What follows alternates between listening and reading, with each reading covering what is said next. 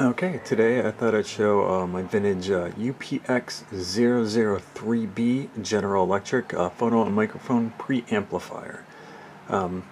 Something I picked up at a Habitat for Humanity store a few months back. I got it for a couple bucks. I don't even know if it works. And in case you're curious, a preamplifier basically just amplifies the signal coming from a turntable and brings it up to a level where then you send it to the amplifier.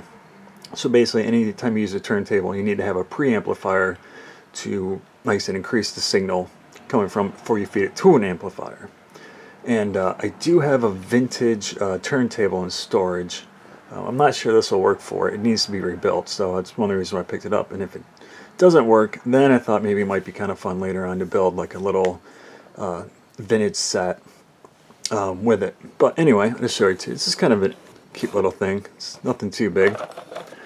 But here.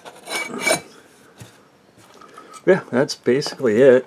So just it's probably 1950s, 1960s. I'm not super familiar with all the technology and terminology with this.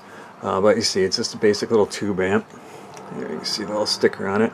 115 volts, made in America, Auburn, New York. That's the input. That's the switch, phono and microphone, and here's the output.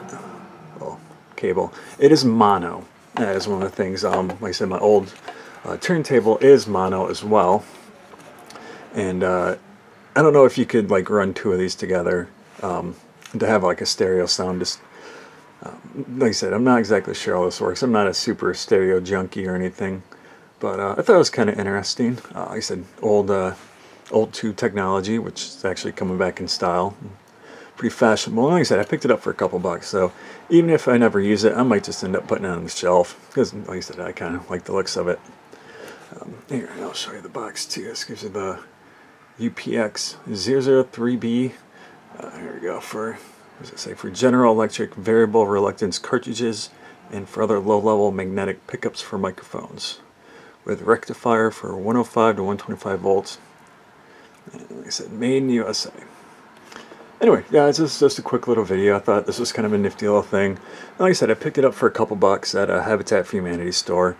Looked pretty new, so let's see, the plug looks like it's barely even been used. So I have to imagine it would still work, but like I said, I don't know. I'm not super familiar with this stuff, like I said, but thought it was kind of interesting.